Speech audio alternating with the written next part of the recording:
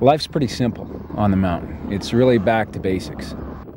You have to concentrate on one thing at a time. In many ways, coming back from Everest is the hard part. The demand for all sorts of things has just been so high, from presentations to children and charities and corporations and appearances all over the place. Super. Ready to roll? We're ready to roll. Right on.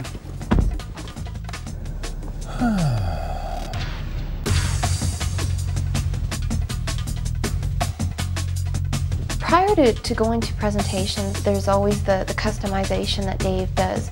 And that's something that we do together. I kind of sit back and participate as an audience member, give him my opinion on, yeah, I think that story fits, no, that doesn't fit. With Dave, we are very connected, not only in a relationship sense, but also business-wise. I think that it's very important as a couple for me to be involved in his work because it's such a huge part of our lives. Well, David was mischief personified. Oh, he was perpetual motion. Full of enthusiasm. He did everything with a lot of gusto, even from an early age. Inquisitive. And I wished that he had stuck with golf as a career instead of mountain climbing. I didn't think it would go to the lengths that it has gone. Mom and I have had a number of conversations about why it is that I climb. Well, she doesn't like me climbing, let's just be honest. She's worried about me not coming back. I have to be honest, I had his funeral all planned. I just really felt he wouldn't come back. Sometimes people have said, okay, you made it sound that, you know, that it wasn't as difficult as I know it was. Tell me more about the drama and the extreme situations, the pain, and on and on and on.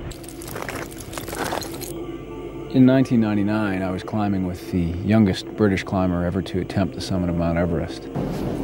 You know, it's over 2 years since I was on top of Mount Everest the first time, and it was the same day as Michael Matthews. For every 5 summiteers, 1 person does not come back. Mike asked me if he should go for it.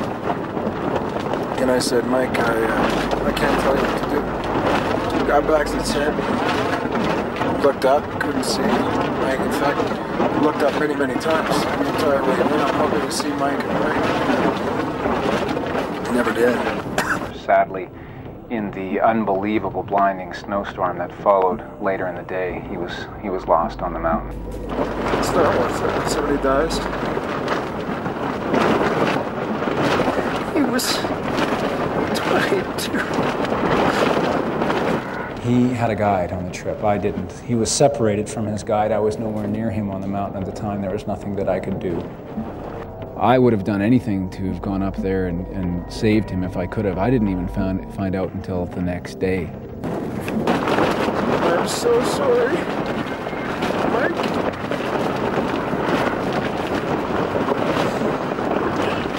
Although it was sweet to get to the top, it was incredibly bitter to come down knowing that a friend would be on the mountain forever. That's really the reason that I needed to go back this time.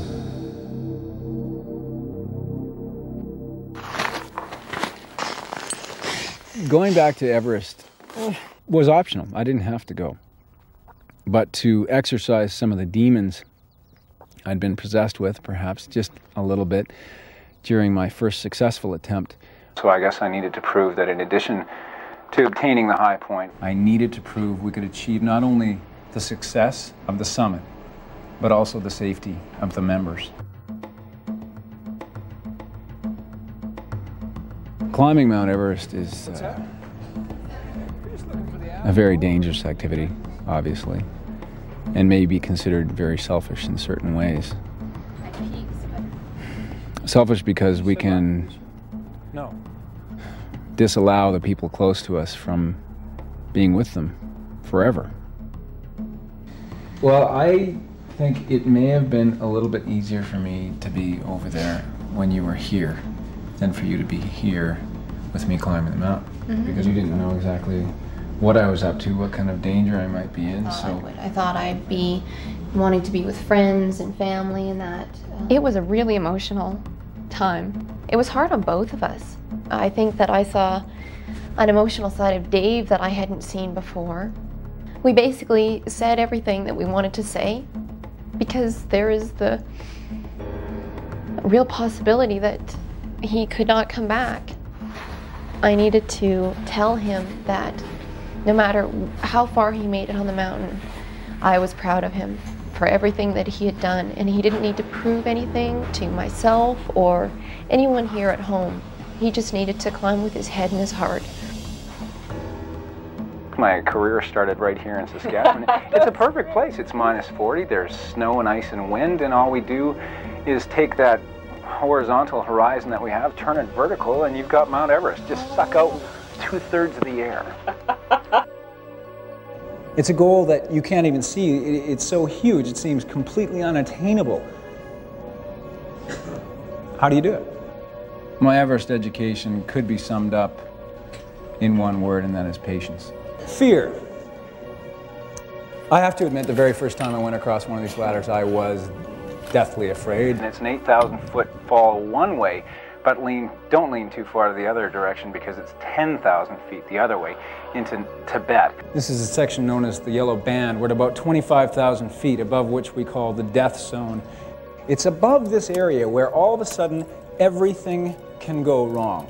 Altitude sickness can kick in. Circulatory systems, respiratory systems, digestive systems, the body just doesn't know what to do. It's a race against time. The body actually starts eating its own flesh, looking for the energy and oxygen that it craves. I lost 35 pounds on this expedition, suffering from things like retinal hemorrhaging, severe irritant bronchitis. I felt like a piece of glass about to shatter if I did anything wrong, and I have never been more mentally, physically, spiritually exhausted in my life. I wasn't going to let that stop me.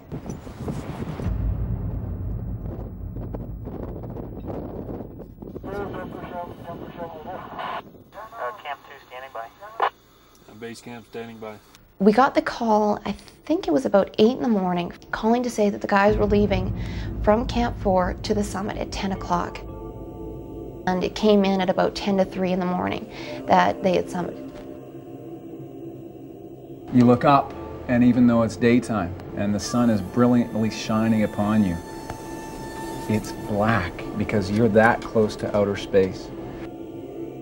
You look down, and every corner of the world is bending beneath you. You actually see the curvature of the earth. And in the midst of this, you see a beautiful black pyramid, the summit of Everest, its shadow. I felt something welling up inside me. My heart was beating nice and strong, but nice and slow. I felt as if I was made to be there, and it was my moment. I knew there was no talking him out of it at all. I knew I couldn't. So what do? You love them through it.